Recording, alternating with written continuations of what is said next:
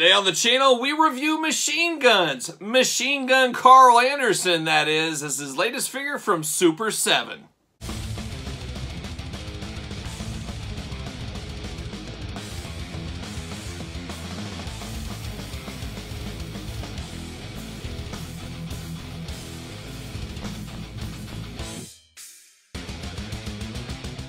Welcome everyone, Kyle here, and welcome back to the channel for another Super 7 Ultimate Edition unboxing and review. And today, from the wrestling world, we've got Machine Gun Karl Andersen. And remember, for all your Super 7 needs, be it wrestling or anything else, hit up Big Bad Toy Store. Link in the description below. And that's exactly what I did to get Karl Andersen and Doc Gallows, of course. You got to get both of them. I don't know who would get just one or the other, but maybe somebody. But they are shipping right now currently from Big Bad Toy Store. Link in the description below, as I always say. Support the channel. Pick them up if you are so inclined. But we're going to do this unboxing like we do all the other unboxings on the channel. We're going to take a look at the packaging. We're going to talk about it. We're going to unbox it. We're going to talk about it, and we'll have some comparisons at the very end, so stick around for that. First off, we always take a look at these real quick. Pretty plain Jane on the packaging department. The protective box just says Karl Andersen, squared out right there. So Karl Andersen, there it is. See you later, off to the side. Then we get down to the old brass tacks. We get down to the packaging, and much like Doc Gallows, who we reviewed yesterday on the channel, if you missed that one, watch that one first, maybe. I don't know. I don't think it really matters, but you get the picture. But he had camouflage packaging. We get a little bit of a more tight camouflage. I don't know what differences between my camouflage. I'm just going to say Doc Gallows old school camouflage, like G.I. Joe old school. This is more current day, like Army camouflage, to me at least, to my eyes, to my untrained eyes. But we get that going on. It's got the Machine Gun Karl Andersen logo. Much like we saw with Doc Gallows, we got bullet holes throughout the packaging here. And they are through the cardboard, which is, I think, a nice effect. Obviously, that costs some money there. Then you get Karl Andersen the same way on the back here. So, interesting packaging. I don't know if it's the greatest packaging ever, but it is different. It sets them apart from everybody else. So off to the side right there. See you later. Then we get the official packaging here. So there's old Karl Andersen, much like his partner in crime, Doc Gallows, tons of hands. We do get a beer can. We do get 3 extra heads.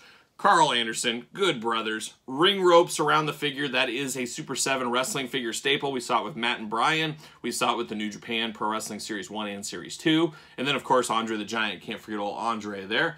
It wraps all the way around both sides, as you can see. Super 7 logo on the top. Super 7, warnings, UPCs, that kind of fun stuff. And then the back, we get the nice big blurb. I like how that looks. It's got the old Machine Gun logo at the top, Karl Andersen. Let's see what it says about old Karl Andersen here. Machine Gun is as dangerous as he sounds. After forming one of the most successful wrestling stables ever and winning multiple tag team titles in Japan, Karl Andersen made his way back to the United States alongside his tag team partner, Doc Gallows. Since then, they've added more gold to their collection, including the Impact Wrestling Tag Team Championship. Beer skis for the champ skis. So they are currently the tag team champions right now. So that is a nice caveat. Very timely on the packaging here. And as you guys know, these are pre-ordered a year in advance is when these go up for sale. So good for them being very timely here. So there's the packaging. That's Machine Gun Karl Andersen. Let me get him out of the package, all the twist ties, all that kind of stuff. And we'll be back with the old machine gun. All right, we got Karl Andersen out of the package. Got the twist ties removed so we can do a traditional plastic prison. There he is. Look at all those sets of hands, much like his partner in crime, the big LG. 3 extra heads, and then, of course, the figure itself. And the beer can. Don't forget the beer can. Very important. Let's get these heads out. Let's get those out. Holy hand city. There is so many hands going on here. It's unbelievable. Dare I say too many hands. I think I would have, much like Doc Gallows, take away a head, take away a set of hands, 2 set of hands, whatever it takes. Take those away. And I would be fine with maybe a chair accessory, a table accessory, something. I don't need this many hands. I love hands as much as the next guy, but not that much. There it is. See you later, off to the side.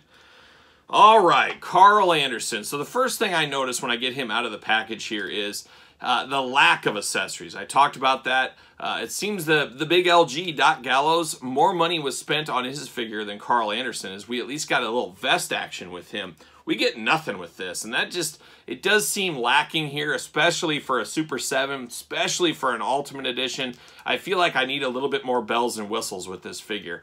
I just feel like this, isn't quite up to Super 7 standards as far as total appeal of the figure. You know, when you get these traditional He-Man figures back in the day, you get your Thundercats, the brand new Simpson figures that are coming. It seems like there's a lot more bells and whistles to those figures than Karl Andersen here. And nothing against Karl Andersen personally, but it's just very, very plain Jane. There's just not a lot going on right here. He's got his tattoo work, much like we saw with Doc Gallows. That looks really good.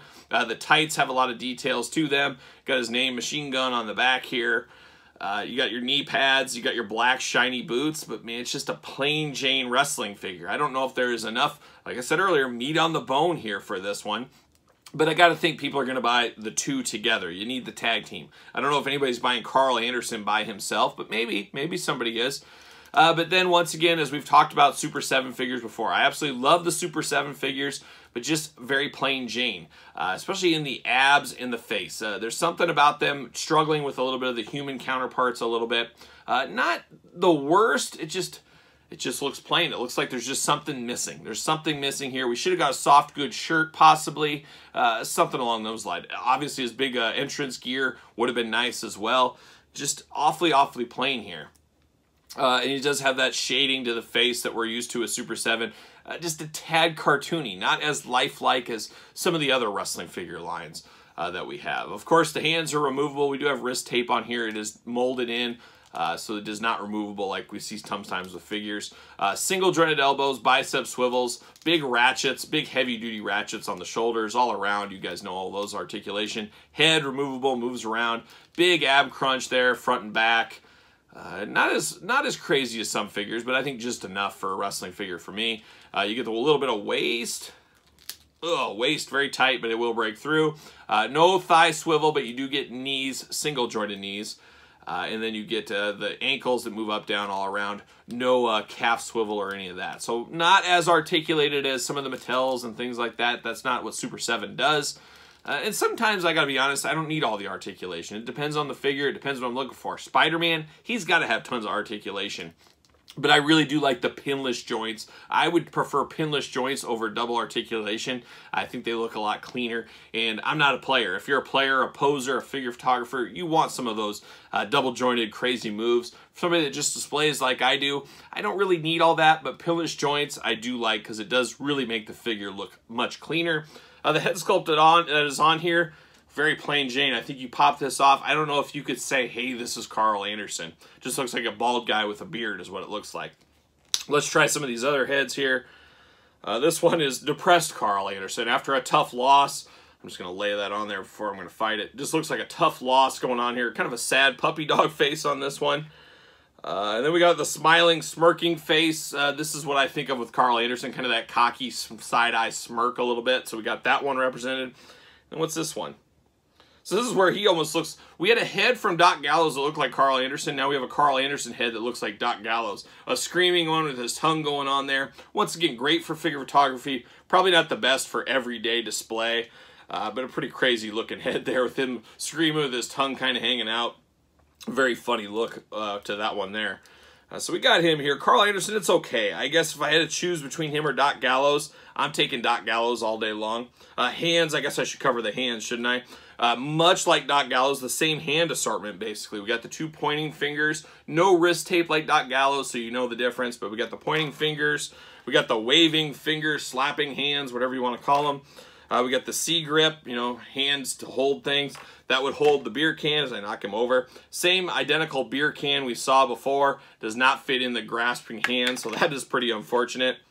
And then it's too big for the C-clamp hand, so it's got to go in this hand, which, yeah, it doesn't really work very well. They should have thought this through. I like the idea of the beer can, but man, make a beer hand holder. A beer can hand holder. Easy for me to say. But then we get two fisted hands, very small fisted hands as well with Karl Andersen here. So we get the hands, we get some of that. Just a few things I would change for sure. Beggars can't be choosers, I guess. I don't know if this is the value for everybody. I don't know if this is going to be a big-time hot seller. But we might as well get Doc Gallows out here. We'll do a little comparison, get the Good Brothers together. I got to think, all in all, this is going to be a little... how do I say this? I don't know. This might sell better than New Japan Pro Wrestling. Just a hair better. There's 4 figures, 8 really in that line. I don't know. I don't know how well this will sell. I don't think it'll sell in the volume of the Matt and Brian. I don't think it'll be in the volume of Thundercats, G.I. Joe, anything like that. This is a little bit niche, and Super 7 is niche. It's not Mattel. It's not Hasbro. It's not even Jazzwares. It is a niche company not everybody knows about, but I'm happy they are doing what they do, bringing us the figures they are. But I just don't know if these two are for everybody. I think some people will pass on these. You guys in the comments below, tell me, are you picking these up? You passing on them? Let me know. I'd be very interested to hear. How about a little comparison action? Of course, we got the Mattel Karl Andersen, a very good figure. Much like Doc Gallows' figure I thought was very good. That one is very good. I might as well grab this one too, huh?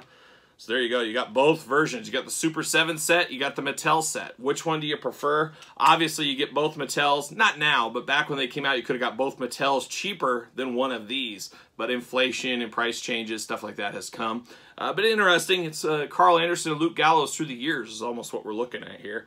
But we got the Good Brothers right there. Of course, you got Kenny Omega, AEW Jazzwares. So you can see he fits right in that group there. So, you know, Kenny Omega, the Good Brothers, Young Bucks. They were on AEW TV for a long time. I don't anticipate Jazzwares figures from these two. You never know. Stranger things could happen.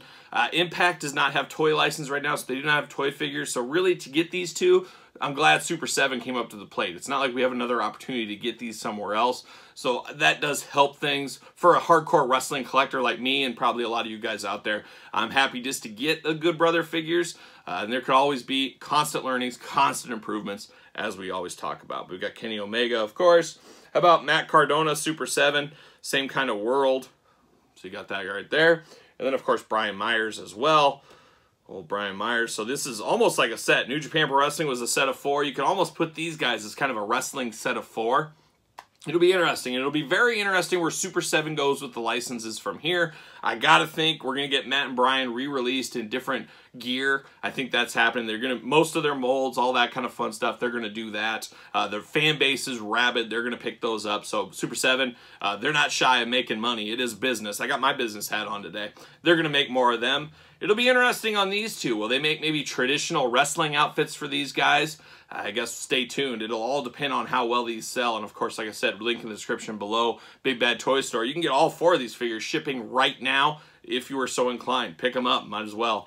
But it'll be interesting, the future of Super 7 and the wrestling license. We know we got another Andre the Giant coming next. I gotta assume that's the next wrestling figure from Super 7. Mum has been the word on New Japan Pro Wrestling Series 3. My gut tells me that line is done. Maybe we'll get another Andre the Giant. I don't know how deep that license is going to go. I'd bet the house on a Matt and Brian, another repaint of them and some more releases from them.